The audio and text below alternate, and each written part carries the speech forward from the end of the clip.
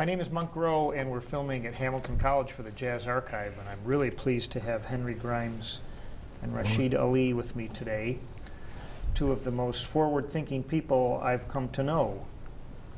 I think it's safe to say. You think of yourself as a forward-thinking person? Well, yeah. Yeah, very much. Yeah.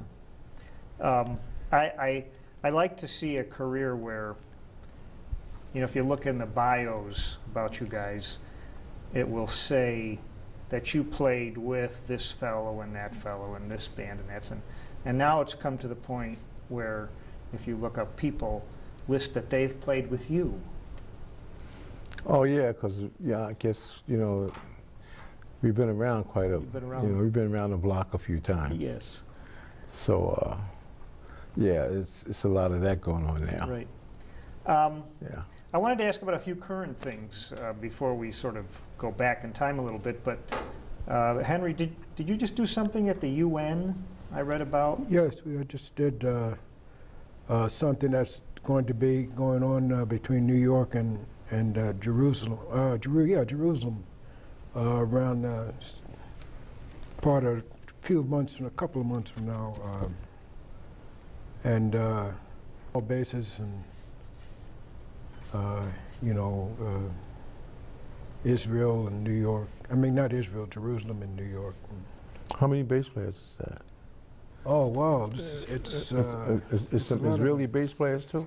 Yeah, a few Israeli and. Is Omar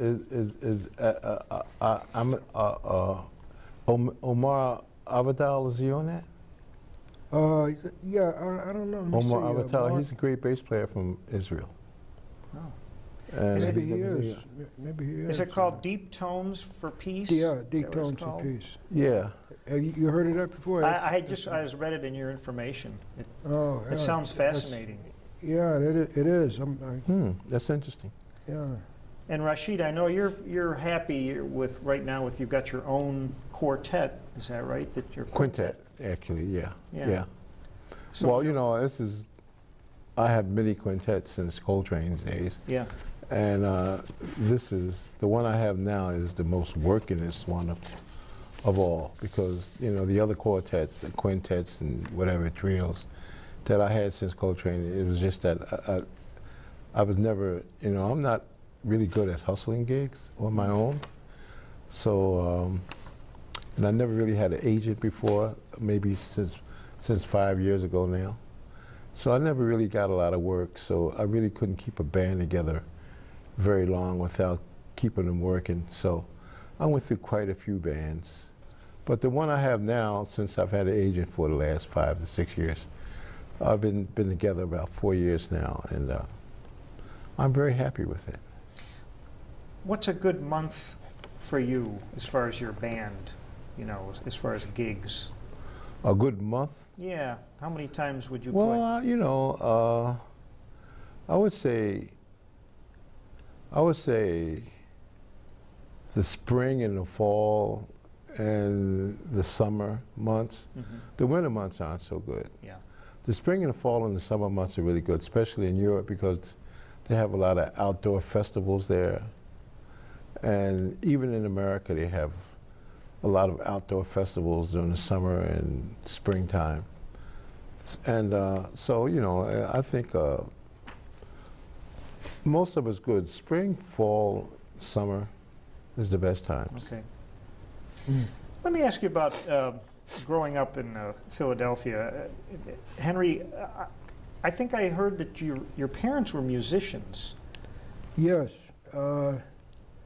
As much as I know about it, it's mainly hearsay. Really? But the closest I ever came to music in the house when I realized that we had a piano in there, and so I used to try to play it, and but nobody else. My brother maybe. No, I don't think he did too much though, but I did, and for a little bit, and I never found out if they were really musicians or not. You don't know why they sort of got out of the business? No, I don't. But I know it seemed like a very they must have known some professional bearing years before they, became popular. I mean, not popular, but gave it over to musical, I see. professional life. What was the radio part of learning music in those days for you guys? The radio? The radio. I mean, did you listen to music? I used to listen to a lot of music from Dixieland to up to about 53. You know, when you hear Charlie Parker and Miles Davis and those kind of groups. You know, but in between there, I used to listen to the Dorsey Brothers. You know, like and.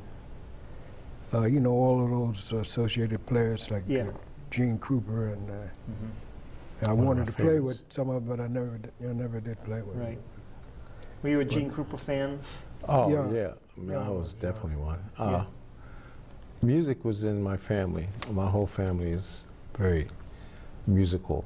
And so my whole life, I remember listening to Billie Holiday when I was almost a toddler. So, I mean, like Charlie Parker, my father bought all those records, all those 78 records and stuff from Dial labels and stuff. So like music, I came up in music. My mother was a singer, and my grandmother, she was a minister of a church.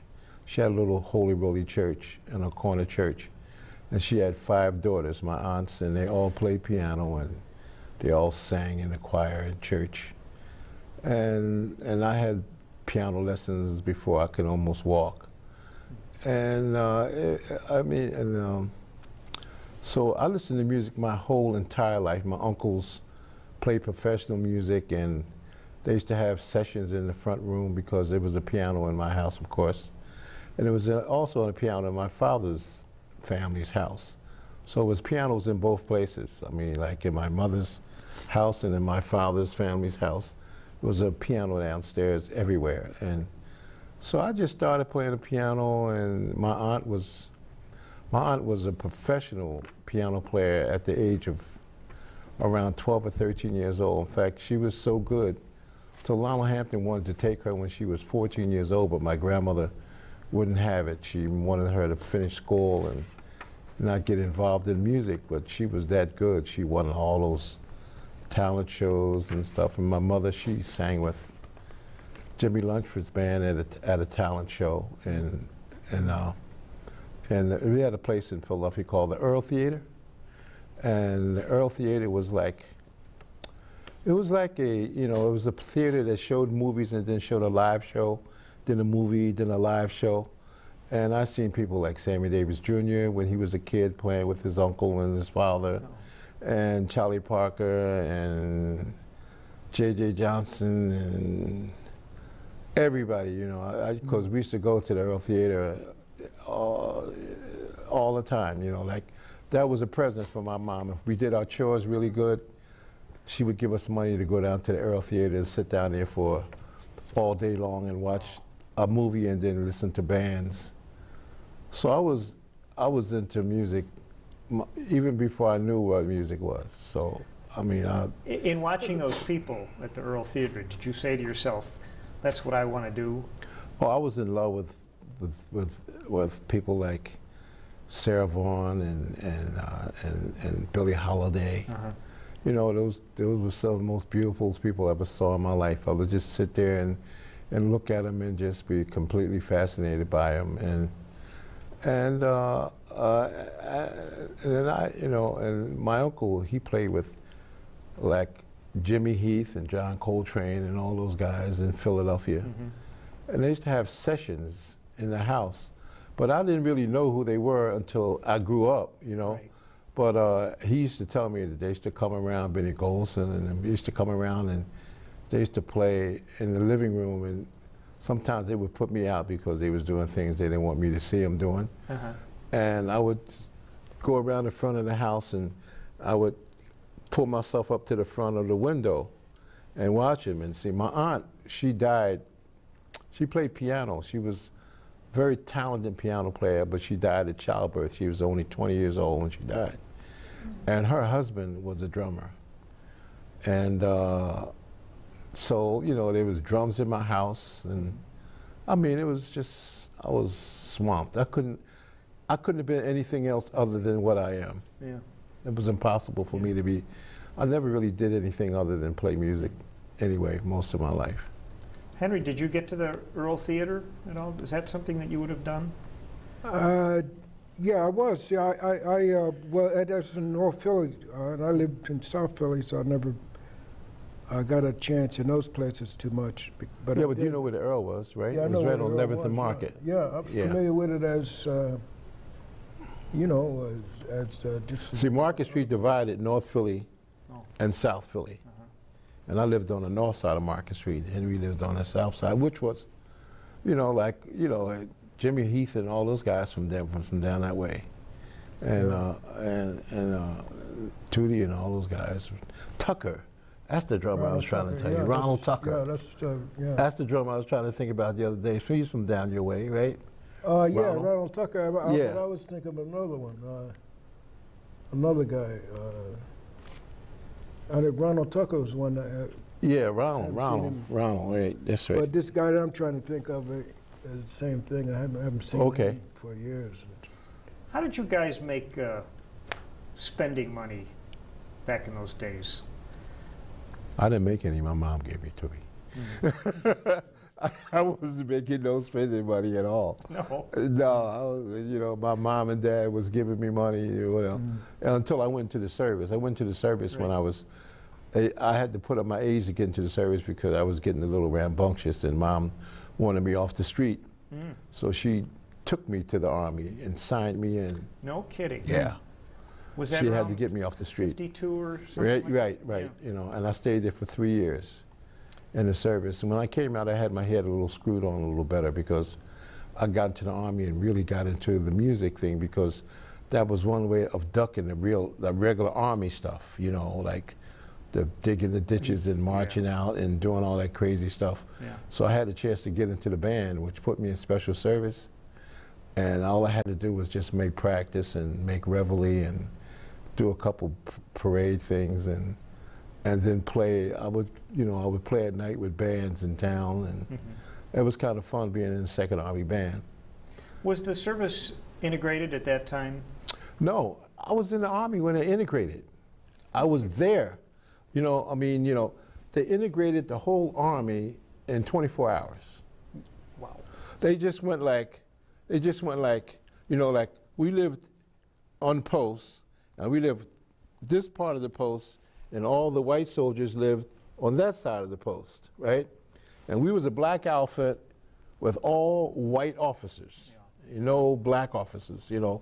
And when I saw a black officer, we was like, wow, there's a black captain. Can you believe this? You know, we was like amazed because we never seen a black officer.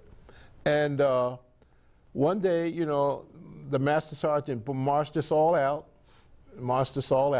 and he did the same thing across the tracks with the white guys. And then they called names, right? They called names, and they say, okay, you guys fall out over here, and you guys fall out over here. Then they just meshed them. Everybody just went together, and then we went back into our barracks, and we were integrated. Just like that. And how did people feel about it? How did? Oh man, we had more fights than you can believe. Oh, people would be saying the N-word, and people would be saying the C-word, and they'd be making mistakes, and you know, just it was critical for a while. But it got okay, you know, it got okay, but it took a while. It took a while for us to adjust to each other, you know, because we would just say things that we were used to saying and go, and next you know, bang, you know, it was like, it was pretty rough. But it was really cool. I mean, it really turned out good. And in the band, we didn't have no problems in the band, you know, because we had a sergeant who didn't take any stuff at all. And it was really cool. I mean, I was there when they integrated the Army, the United States Army. I was on the scene. That's neat. Yeah, that was something else. Was there any discrepancy in the pay you got between the white and the black soldiers? Everybody got the same money. Same money. Everybody had the same benefits. Uh-huh. Everybody had the same everything. There wasn't no thing like that. Yeah. It was just segregated. That's all. Right. And they desegregated the Army, just like in one, I mean the whole United States Army, they did it like that. I guess they did because we just, I know they did it to us. And we were in Camp Pickett, Virginia when that happened. Camp what? Camp Pickett, Virginia. Okay. I was in 1953, I believe it was. Did you have any thoughts you might be sent over to Korea? Yeah, you know, that was the only mistake that my mom felt that she had made, is to get me in harm's way, because she insisted that I go into the service because I was getting pretty stupid in the street, you know. I had quit school, I didn't want to go to school, I didn't want to do anything other than hang out in the street, right? And so she put me in the Army, and she really saved my life because I didn't go to Korea. I went to Europe instead. And it was a blessing, you know. But I had friends that went to Korea, and I had a couple of them get hurt over there and everything. But I went to Germany, and I spent my last 2.5 years in Germany in the service.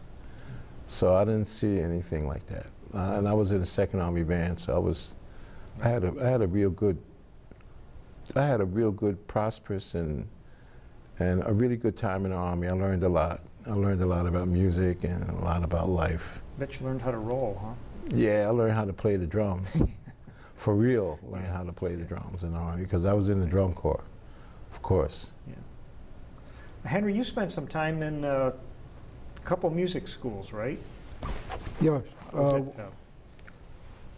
Mossbaum, is that how you say it? Yeah, Mossbaum, yeah, that Mossbaum. was at my pre-college school, and then I went to Juilliard. Mossbaum was like a vocational school, right? Oh. Yeah, vocational technical school. Yeah, vocational technical school. Well, when you went to Juilliard, were you learning what you wanted to learn? When I went to Juilliard, I did, yes, I did. I was doing things, for instance, I played the bass for choral groups, and one day we rehearsed with this chorus. I would be the only bass player, you know, playing with these chorus groups, and that's was a very challenging kind of a thing to do, you know. And but I also when I went to when I went to Juilliard also, I played in an opera orchestra, and it was only about two or three basses in that, and I played with that, reading, you know, a lot of reading of music, Right. musical scores that way, you know, which I enjoyed very much, you know, because it was the first thing I ever touched in a real technical sense, you know. I never had that kind of feeling before, just playing something and the feeling just doesn't go over that way, you know. Some other way gets Must have stuck. been good for your bowing chops too. Oh yeah, it's good. Yeah, it was good for everything. Yeah. But then you both got into the rhythm and blues scene, and I'm trying to get a sense of the guys you played with, Big Maybell and so forth. Those were current pop artists at the time in those years. Yeah, they were Philadelphia-based artists. I mean, most of them, they were all out of Philadelphia. Oh. Lynn Hope, and he plays saxophone. And actually, Train played with Lynn Hope, and that was great. I got that gig with him just for a little while. I played with him. Dick Hart and the Heartaches, I played with that band. Dick Hart and the Heartaches. Dick Hart and the Heartaches, that's what they call themselves. Yeah. And Big Maybell, I played with her for a couple jobs.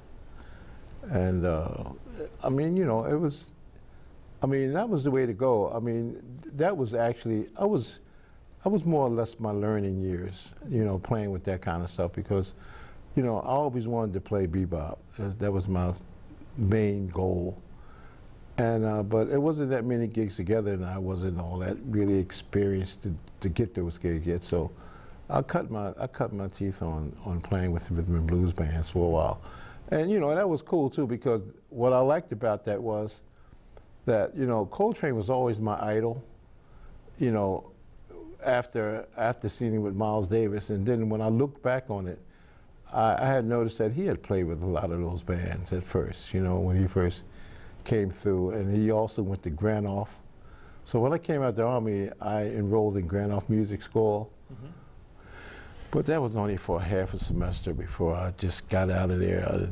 I didn't really like dealing with theory and all that kind of stuff. I really wanted to play, but I just went there because that was the place where I thought all the good, bad musicians went to, you know. Yeah. And so I played a lot of that rhythm and blues stuff for a while. Then I just started playing jazz.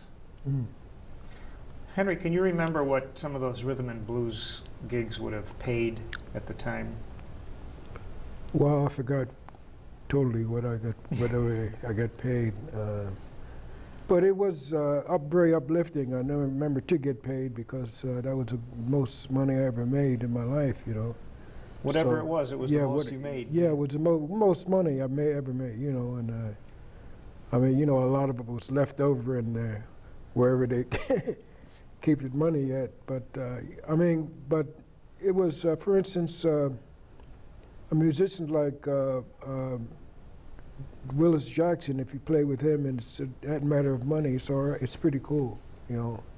I mean, if you never played with anybody like that, the pay is cool. That's a good feeling to get paid for something that you're loving, right? That you like to do. Yeah. Yeah, it always amazed me when I got money for doing that. It always did. Yeah.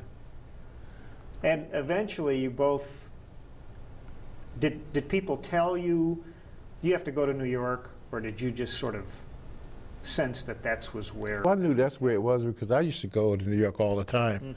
You know, I was just get in the car and drive there, or catch a bus and go there, and I knew a lot of musicians in New York, but actually, I had one night John Coltrane was playing at this club in Philly called Showboat. It was on Lombard Street, down your way, 15th and Lombard, and I was there, and you know, I was pretty experienced drummer at that time, and I was bugging him to let me sit in and play with him, although Elvin was kicking down doors and stuff. But I still had enough heart to ask to sit in, you know, but he wouldn't let me because he had just started the band. This was in the early '60s when he had just put this band together, you know, with Elvin and McCoy, who was a real good friend of mine because we used to play a lot.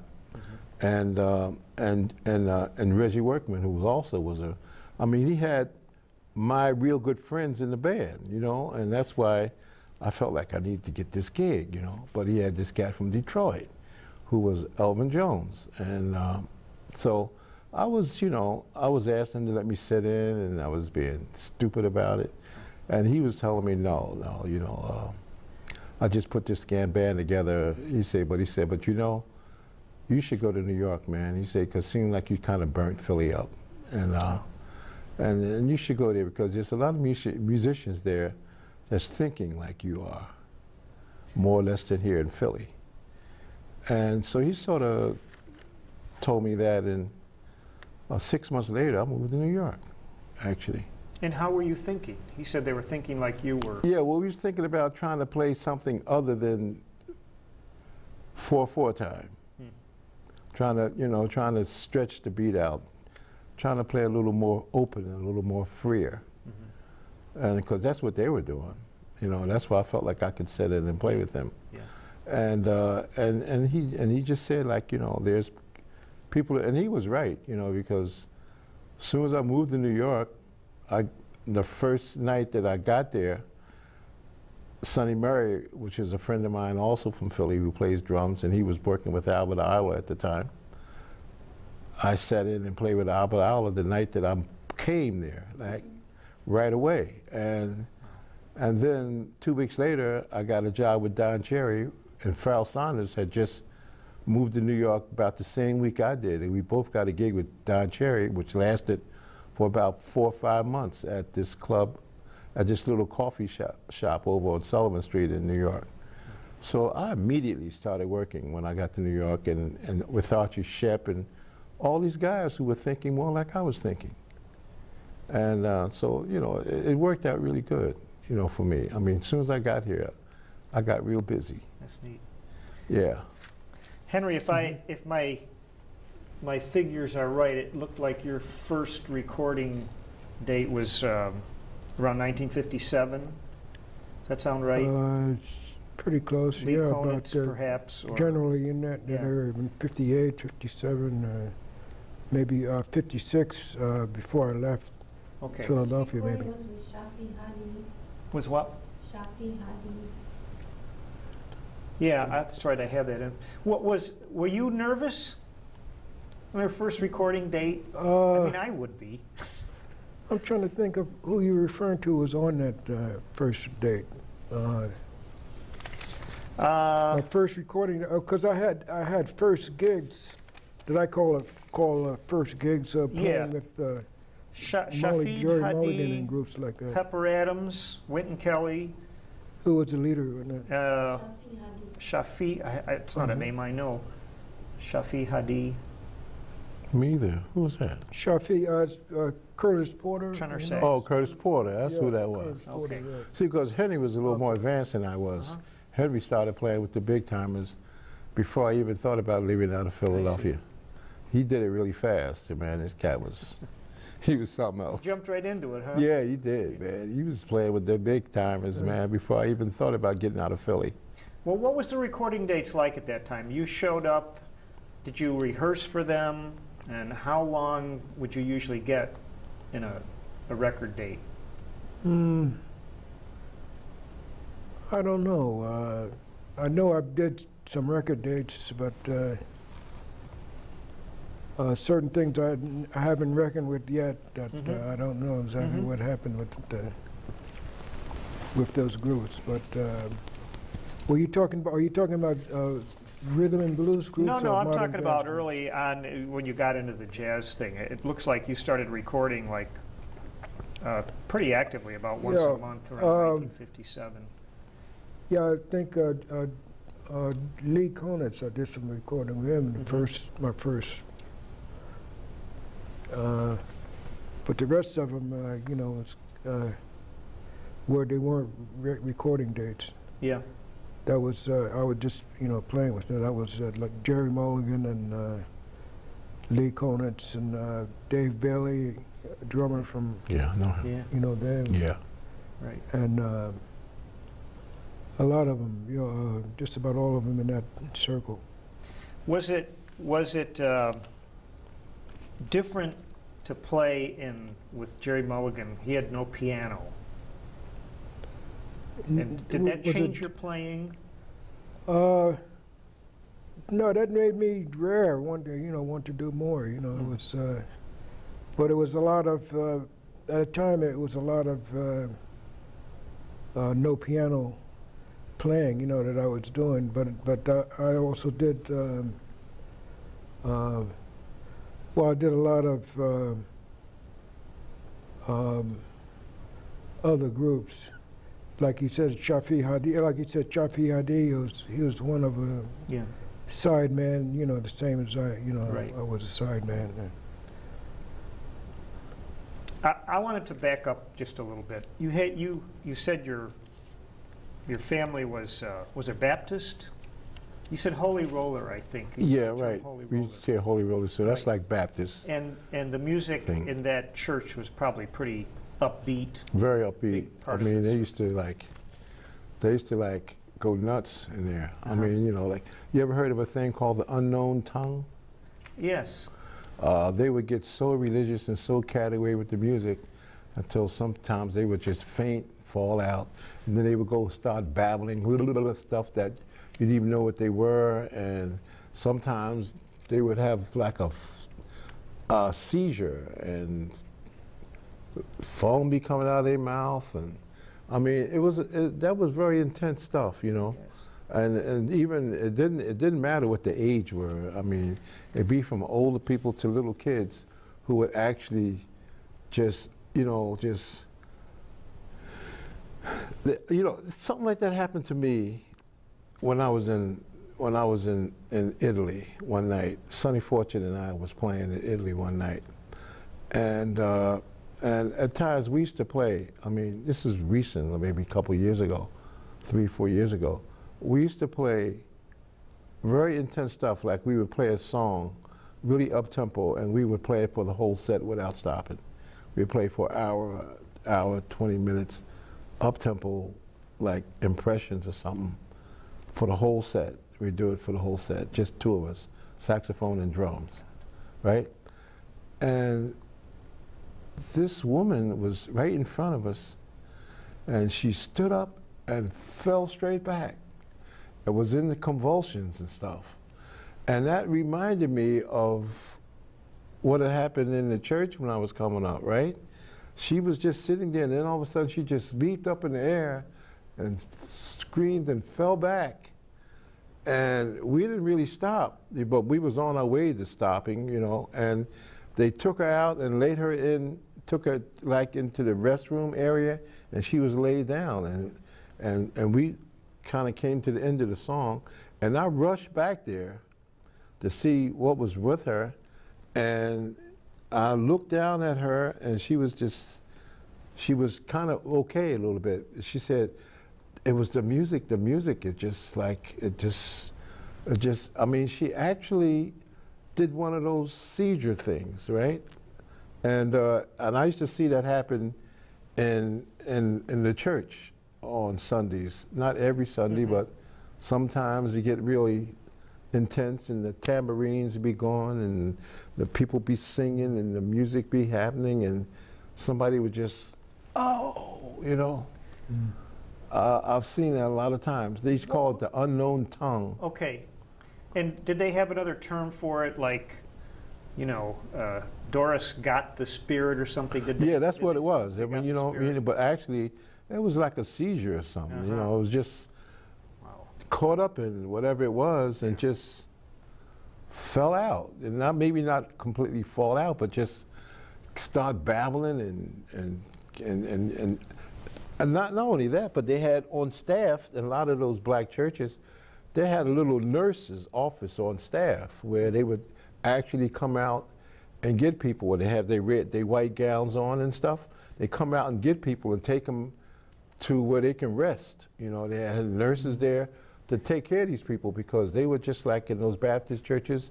We used to call them holy rollies as kids, right? They would just go right out. The music, and it's usually the music that gets them, and the praying, and the preacher would be, you know, repetitiously saying these things over and over and over again, and the music would be going on, and the choir would be singing, and all this be going on, and then somebody just go, "Whoa!" That was intense, unbelievable stuff. Did that stuff find its way into your drumming? I think all of it had something to do with it. You know, I mean, my whole life had something to do with what I do for a living. But that was some intense stuff, you know. And I actually saw that happen, and when it happened in Italy, I was like, wow, this is full circle. This is for real. This is really for real. Did your father? What made him convert and leave that faith for? I don't know what it was. You know, like Philadelphia is you know, it's a very kind of a religious kind of place. You know, like everybody's looking for something different to be. You know, I mean, you know, they want to be the same as this guy. They want to be different from that guy. So maybe, you know, that's how it all went down. But whatever it was, it could have been the music too, because he was definitely a person who listened to a lot of music. He used to buy all the records and stuff in the house. So he had those stuff. He wasn't a musician, but he just listened. You know, he brought in records from Bird and Billie Holiday and all that kind of stuff. Well, my mom was the Billie Holiday person, but he bring in Charlie Parker and Dizzy Gillespie and people like that. Bud Powell. That's just so interesting to me because Mom and Dad bringing home, you know, Charlie Parker and Yeah, music was played in my house all the time, except Sundays, because my grandmother didn't allow jazz to be played on Sundays in the house. You can play spiritual and gospel music like Mahalia Jackson and Rosetta Tharpe and people like that, but you couldn't play no Charlie Parker. Okay. Not on Sundays. Not on Sundays. Yeah. Never on Sundays. Not on Sundays. No, no. Henry, I wanted to ask you about something I read, and first I thought it was like, this has to be a misprint or something, but in 1960 you did the Newport Jazz Festival? 1960? I think, well, 58, and you played with about 4 different bands then? Yeah. 5, Benny Goodman, and Lee Monk. Konitz, Monk, Thelonious Monk, Sonny Rollins, Sonny Rollins, and who else was in there? Somebody else was in there. Yeah, Tony Scott. Tony Scott. That's a heck of a weekend. Yeah, I don't know. I used to wonder about that myself. It's like I drag in luck, you know, Yeah? which I wanted to do. I wanted to do some playing, and there I was, you know, playing with guys that I used to know on record, you know. Mhm. That was just a fantastic thing. He was 22 years old. That is fantastic. And the Benny Goodman group, was that his band, or was that sort of a That was his formed band for that event? That was his band. He had a big band for the Newport Jazz Festival and a small group for other things I that see. we would play. Yeah. He had a quintet, maybe it was the septet, Mhm. but somewhere halfway in between small and large, you know. Was he interesting to work for? I've heard a lot of stories about him. Who? Benny Goodman. Oh yeah, he's very interested to work with. Very humorous guy. You know? Humorous? Yeah, I mean, there's certain things he'll say that had to make you laugh, you know, because, for instance, I think I'm bad about remembering days, and you know, remembering who was on them and what was who. He was just about. That's what he just forget days and you know, different occasions of knowing somebody, and he called somebody by their name, totally not who the person is. Yeah. And you know, you sort of go through those kind of humorous things, but playing-wise, it was very good. Yeah. First time I'd ever played with any professional, you know, that's a completely professional kind of a gear, you know. Wow. So I enjoyed playing with. And the groups thing like that. with Monk became part of the film, didn't it? Yeah, I never saw it. You never I saw saw a it? little bit of it one night on a DVD, but Okay. other than that, I haven't. Yeah. That's pretty neat that was captured like that. Mm. I'm trying to get a sense of, you had said that, you know, Coltrane said you need to go where people are thinking like you, and Henry, you've said that you guys are forward thinking. The free jazz that was happening in the 60s in New York, did it come together? I'm not even sure how to ask this question, but did you guys used to sit and talk about music and say, well, if we played this way, this could happen, or did it mostly just happen on the bandstand?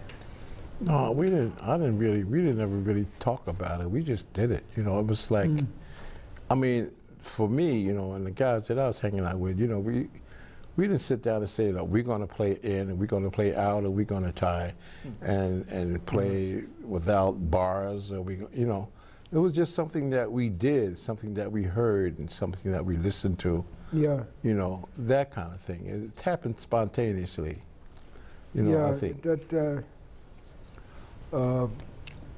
did a lot of things, but it was never talking and saying, you know, that now let's play this. Okay. You know, it wasn't planned. It wasn't planned.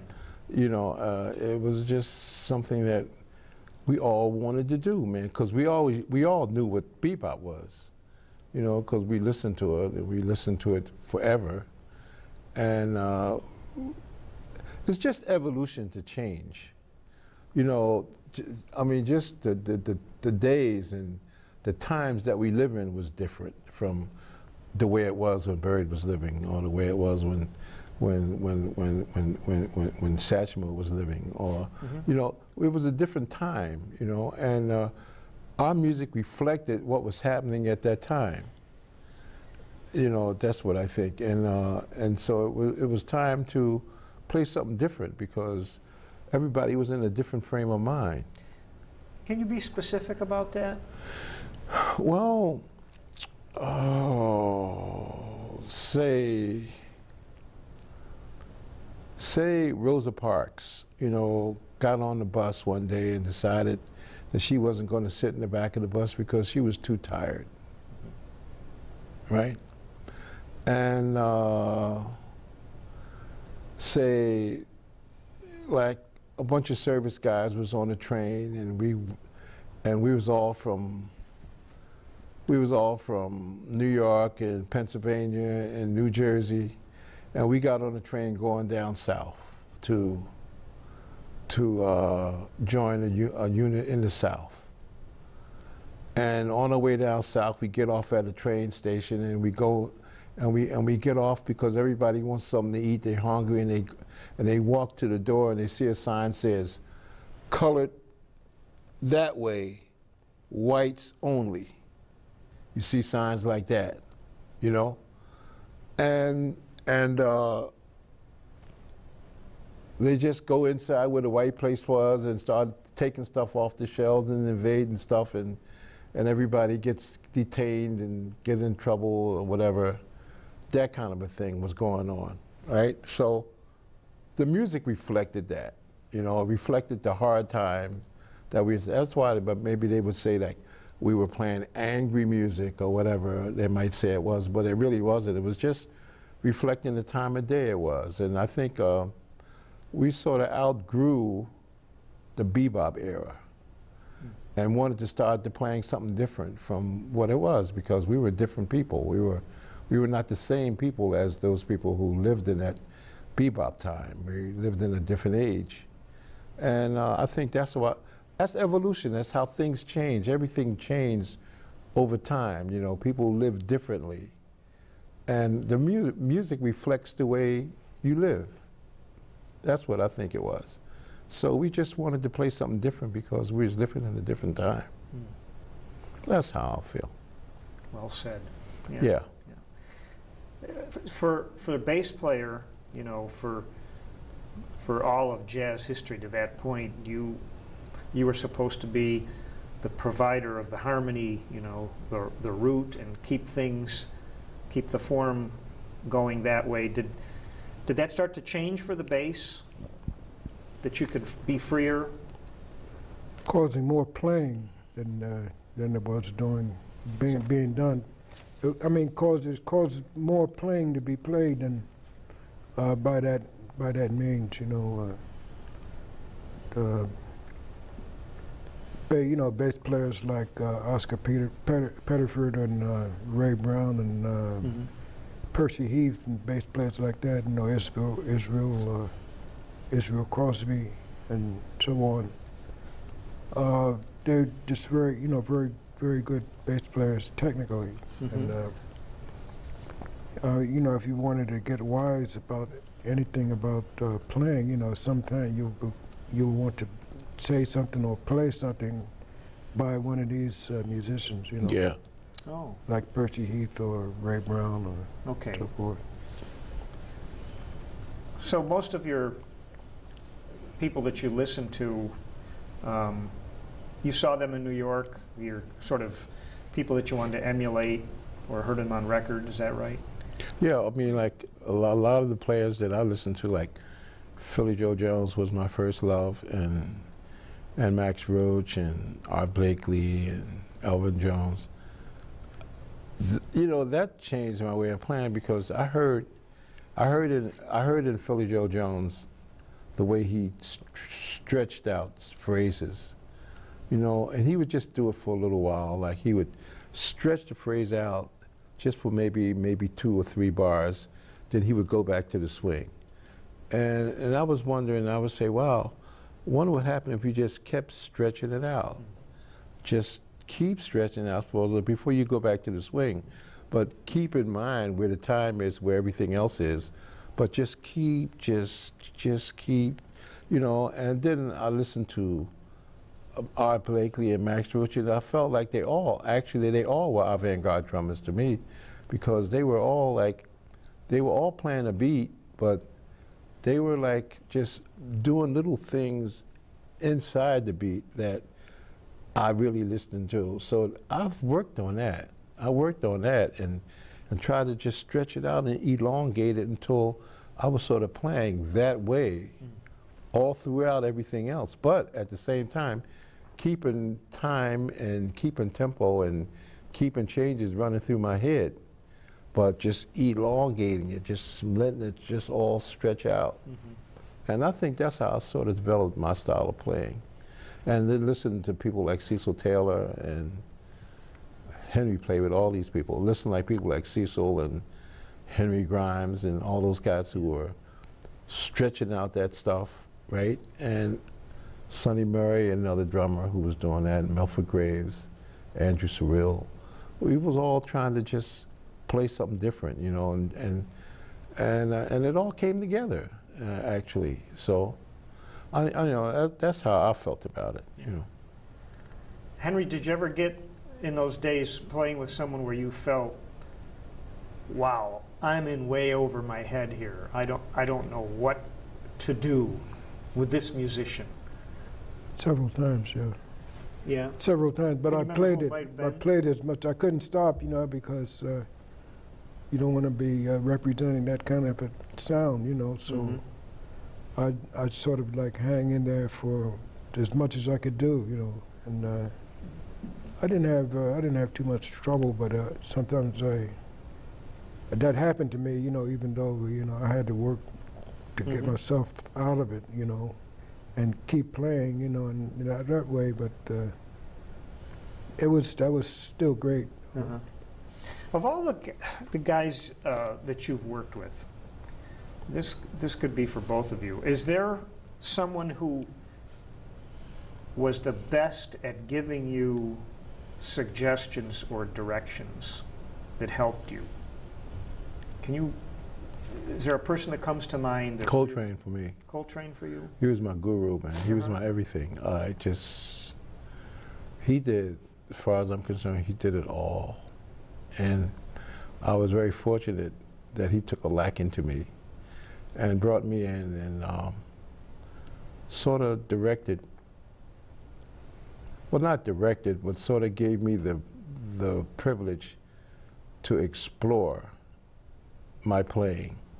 He helped me to develop what I was trying to do. Because he saw what I was trying to do, and he just put me in a position to develop it.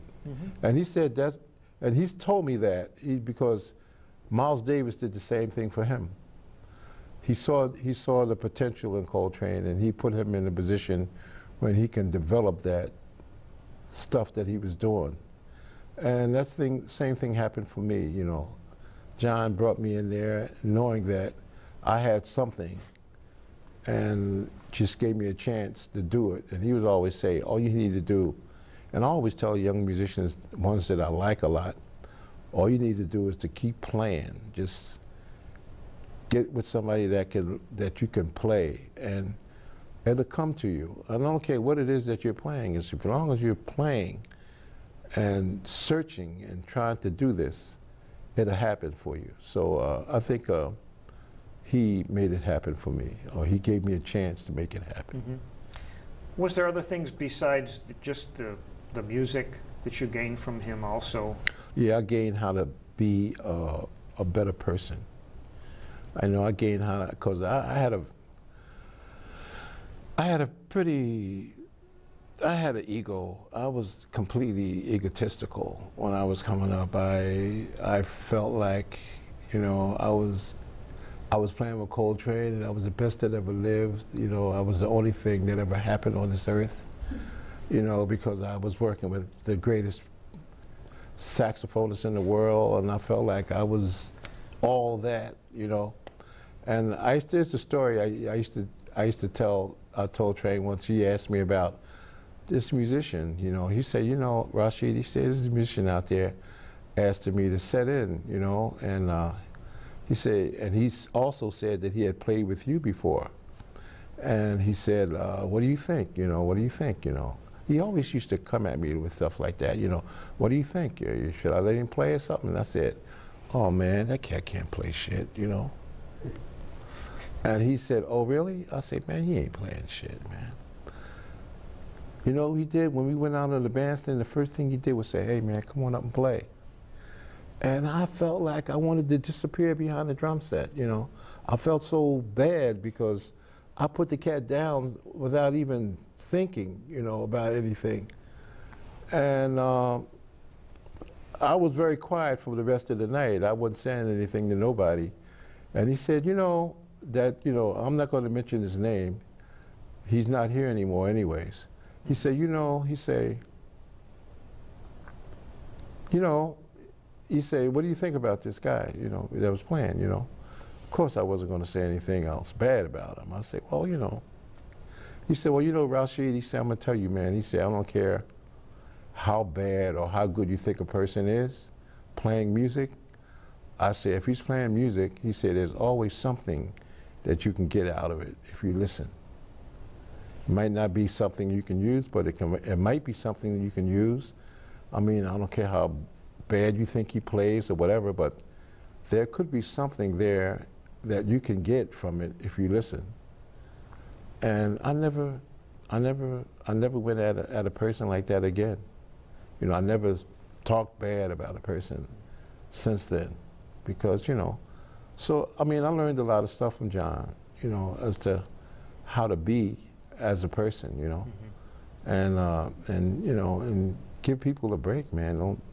Don't talk down on musicians, especially if it's about music.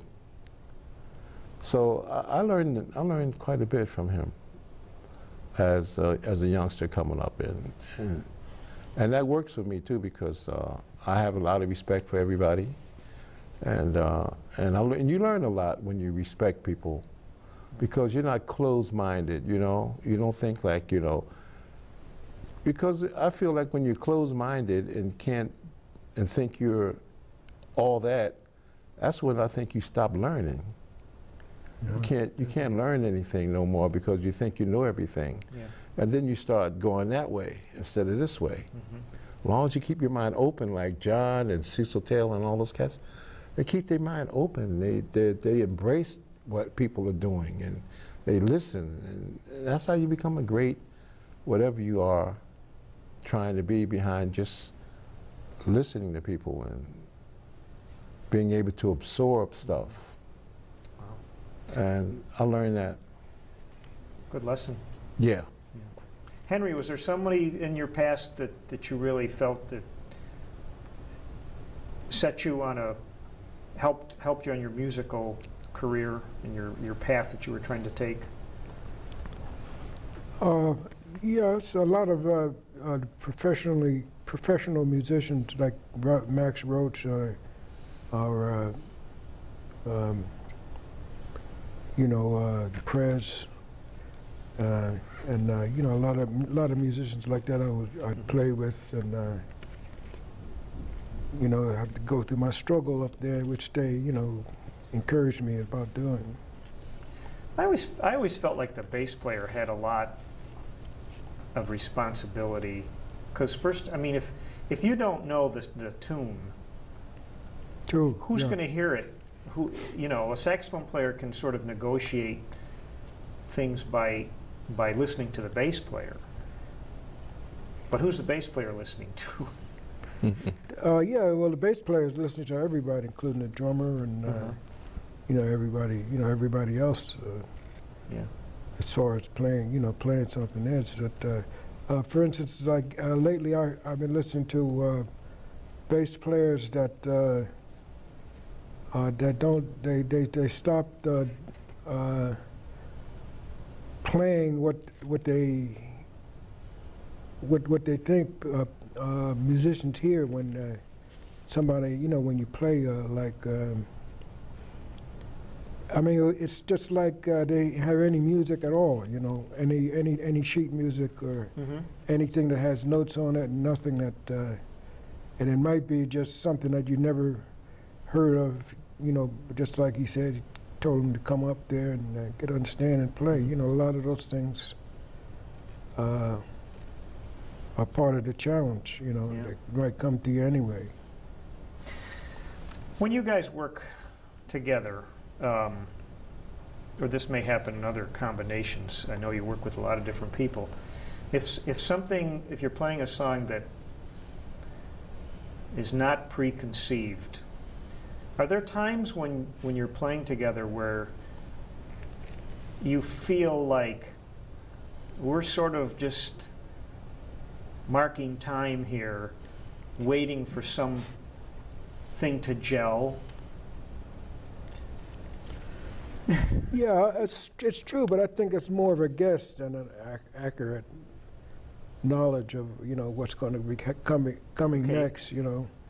But that's a thought, because when a lot of the rhetorics, and the pragmatics that are a lot of guys playing and coming to a certain meaning in their playing and in others, and it's all happening there at once. That may not necessarily mean as a sign of times to come, something that is, that kind of a sign, Not really, that's not really that way. It's Rashied, how do you know when, like I look on your CD here and there's a song that's 20-some minutes long. Is there something inside you guys that tells you this one's over now? Well, we work on each other's or we work with each other on things, and we listen to each other, and we kind of work off of each other. We sort of just bounce off of each other. Like Henry would get into an idea of something, and I would catch up to it sometimes, or sometimes I can't, or maybe I'd be struggling trying to deal with it, but not struggling to the point where you can notice it at all, just within myself. And then I say, oh, here's where it's at, and I would get there, and when I get there sometimes, Henry would be going someplace else, right? And now I'm after it again, I mean, it's just that it's like we're playing tag, I catch up, and then it's like, wow, then I'm looking again, and I catch up, and then we come together on stuff, and then we be apart, and then we're together, then I'm after him, and then he's after me, and it gets like that. So it's very exciting, I mean, for the listener, but sometimes I'll be hurting up there. But at the same time, it's a good hurt, it's something that is challenging, I would say. It's very challenging. Yeah. Is there one of your hands or feet, or one of your instruments, that you find when you're not really comfortable, and you're, as you said, you're trying to find out where is it, whatever it is, do you find that you rely on something just to play more until you can really find out? Oh yeah, well, I definitely have something that I can fall back on. I mean, I have something that, that's my experience and my proudness and my, and my experience that I pull on everything when I'm playing just with Henry, because I'm dealing with just the bass, you know. I'm not dealing with horns and piano and all that, you know. So I have to rely on my experience and prowess, and so a lot of times I could get something, I can pull up on something that would get me through the mass, you know. It get me through like the uneasiness until I can catch up to what's happening. I don't stop. I just keep going until it comes into view, and then I'm okay again. Yeah, and that lasts until it changes again. So it's because it's always different. It's always changing. Yeah. And you know, then we keep up some stuff for maybe 20 minutes or 25 minutes, you know. And then after a while, you know, we'll sort of look at each other and go like, okay, it's time to leave this now. Yeah. And bang, we quit. You know what I mean? Yeah. Neat. Henry, the years you spent out of the music business, were you listening to music? Did you have an opportunity to listen to what was going on? I wasn't. No, I was listening to Mexican, the Texas Mexican music. Oh. Or I've been listening to a lot. I was listening to a lot of what's the name of that other kind of Mexican music? Where 7 different kinds of music that they play. Mariachi? Yeah, mariachi, and a lot of Chinese and other things like that. All kinds of things like that. All different kinds of them. My favorite was the Texas Tex-Mex Tex-Mex music. Music, yeah, you know. You know, I used to listen to that, but I didn't have. All I had was a TV, and sometimes I catch some things on TV, maybe slightly, but right, very, very slightly resembling the thing I had on my mind. Were you surprised at the change in technology when you eventually went back into the studio to record, and what had happened with how things are done? No, I'm not aware of it. Okay. It's just like a lot of technology has occurred between then and now, you know, and also, well, for many years it's always been a thing of technology and sounds and electronics, you know, being hooked up with music. The years that you weren't playing, is that when your poetry really became a vital part of what you were doing on a... yeah, when I had nothing to do, like with that, I'd write poetry. And you know, it's you know, sometimes I might be thinking about how do I favor a beat, and or something like that. But that was just you know, just an idea to make rhythmic, but also all kinds of metric ideas, you know, poetry or music. Okay.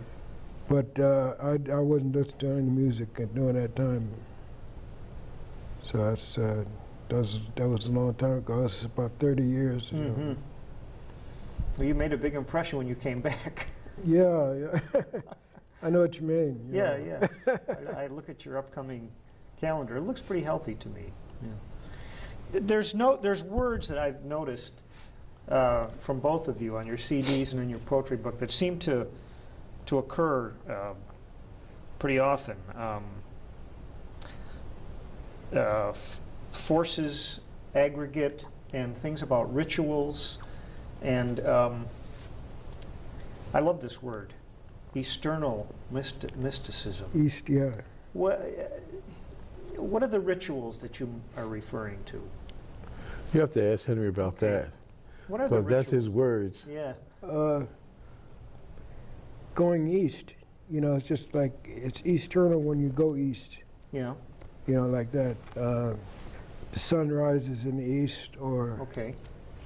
you know, what impulses derive their existence from coming from the East, or like that, you know. And because I was writing that, you know, I had something to do with, instead of watching TV, you know, after work. But I'd do that. I'd write after work, you know. Essentially, you know, that's what it means. Yeah. But yeah, I'm glad somebody has heard my poetry this time. You know, I didn't expect that to happen. You know, Yeah. but it did. You know. Isn't that interesting? I hear you've got quite a collection too. Yeah, I do. Yeah, I have to do something about however you do that, you know. But I'm open for any suggestions. I think it was also a reference to coming back to New York from California. Okay. Which he was predicting to himself and preparing himself for. Coming back from the West Coast to the East Coast. Yeah, that also, because that gives you the opportunity to come from some source in understanding. You know, that's a whole source right there. You know, whether if you're going to return to music or return from music, you know, it's a lot of knowledge in there. I mean, a lot of understanding and a lot of you know, it's nothing is just something you can really take for granted, but you know, it's there. You know, all those things can come together and make a metaphor. Become metaphorical. Oh, okay. I mean, it can, but you might do something else. You know, I'm not saying do that. You know, you might be something else that you. You know, you were talking the other day about, I guess yesterday, about the effort that you made, both of you, back in the a number of years ago, to get free or avant-garde jazz on some of these festivals, that they weren't presenting that spectrum of the music. And in the last year or so, I went to a big jazz convention, and the people that promote Dixieland music were, you know, very early, were complaining about the same thing. And it's like they're leaving out the ends of the music. Do you agree with that? And and can you tell me about the Well, things back in like in the 70s, like the early part of the 70s, I don't know too much about the Dixieland, but probably are leaving out Dixieland and avant-garde now, but not now, not so much now, because the avant-garde is really popular in Europe. Yeah. And I mean, you know, we get like huge crowds in Europe with this stuff, and it's festivals, you know, attracts a lot of people from all around, but actually it really got a hold there, more so than here. In fact, most of the European players that plays jazz are into avant-garde more than anything else. Some of the fusion stuff works too a little bit, you know, like the Cap from the Bitches Brew era and stuff, but a lot of the music is very avant-garde there in Europe, and so like here in America, it's alive, but not well. You know, it's alive here. You can find this stuff in just about every major city. You know, you find a place that caters to this kind of music in just about every major city, like one club maybe or something, but and then even some of the main jazz clubs would hire like the really name avant-garde players like Cecil Taylor or Ornette Coleman. Sometimes they even get a shot at it too. Yeah. Because I'm sort of like an old timer now, and so we get to play in a lot of the major clubs here now, but in the 70s. It wasn't about to be had, you know. We were hurting for places to play. We were hurting for recording companies to record us. So we were forced to start our own kind of venues. We went into like like into loft situations in New York City, and people started fixing up lofts and putting on their own concerts and putting on their own things. They call it loft jazz or loft times, and then we started, putting out our own records, actually the whole deal, like recording them, pressing them up, and selling them on our own, or either taking them to distributors and get a deal with the distributors to put them out and to get them around to record stores and stuff like that, So actually we were like self-made in the 70s because we wasn't getting any help from the major companies or the major clubs, And but we survived. We survived. We got people to come out to listen to us. We sold our records, and then we did so well, and we even had our own jazz festival called the New York Jazz Musicians Festival, which was a festival that sort of bumped head with George Wean's Newport Festival, because No Avant-Garde Festivals was on that, and we sort of put a dent in their thing. We got a lot of people that was coming from Europe, and they was coming to hear us more than going down to Carnegie Hall and listening to what George Wein had. And so George Wein made a deal with us, actually, to make us a part of his festival, which was unheard of. Oh. And so we did that. That's a long story. I didn't get involved in it because I felt like a lot of things wasn't being done that should have been done. But some of us went, and George Wein got him a place and advertised it on his Newport stuff, and got the avant-garde people a venue, a couple venues for them to play on his festival as well. And then a lot of the clubs started giving us jobs because we had our own places anyways to play, so they just got in on the act. And so actually, man, we were kind of self-made. We sort of forced them to recognize who we were and what we were doing, and giving us employment and giving us gigs and giving us record dates. Was that something with the October Revolution? That was one of the beginnings of it. Yeah, okay. That was one of the beginnings of it, like Cecil Taylor and Bill Dixon, and because I was playing with Bill Dixon at that time.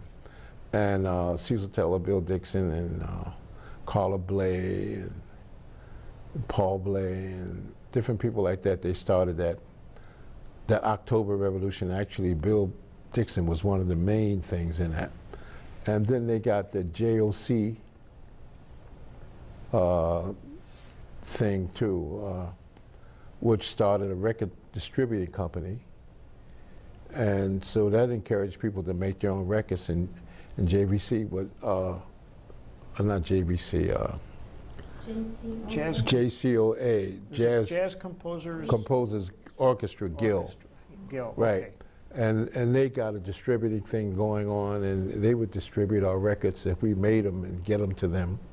And it was LPs at that time, and they would distribute them for us, and they had a pretty good wide range of distributing, and they would get them all over America to different record companies, and so we sort of got a little bit of play behind that, and got a little independent too as well, and so we sort of got jobs, They started reaching out and getting us on some of these jobs. I think that's really how it got started, because we was sort of like it was like competition, especially in New York City. I figure if you come to New York, then you have to deal with the Jazz Musicians Festivals, and have to deal with the avant-garde jazz musicians, and that sort of helped the situation out a bit.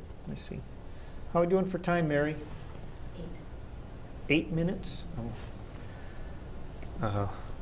You know, it feels really good to be able to say President Obama these days. Yeah. About 8 days he's been, and 8 or 9 days. I wonder how, if you guys have any personal And it feels feelings even about better when President Obama says he likes John Coltrane. You know, that's even feel better because he said in one of his speeches that he gave his brother-in-law a love supreme because he was playing a lot of music, man. He said, man, I really want you to hear something. He's trying to get his musicianship, his music together. He said, I want you to really hear something really great. So he said, I gave him John Coltrane's A Love Supreme. So right then, when Obama said that, I go like, wow, this cat is into the music. So it's very possible he could have interstellar space there in his house or something, you know, because he openly spoke of John Coltrane, and I never, ever heard a president speak of John Coltrane.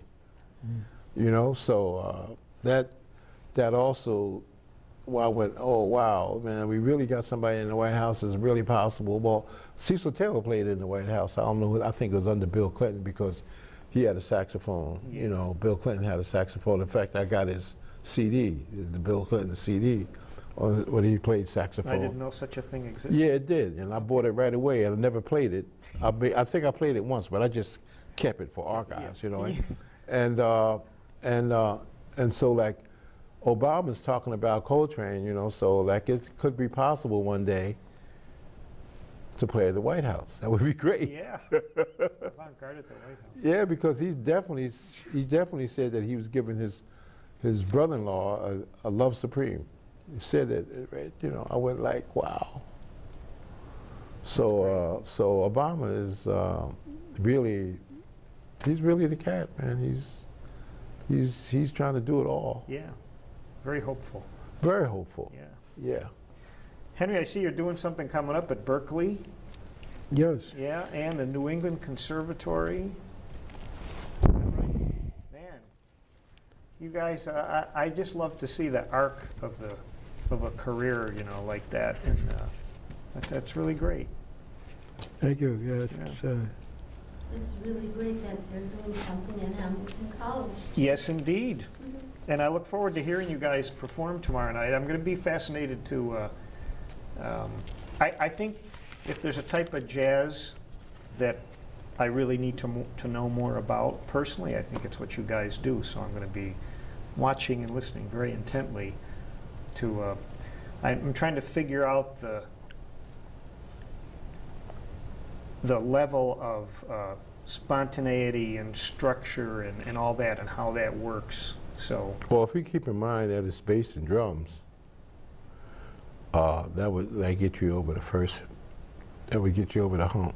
Mm-hmm. You know what I mean?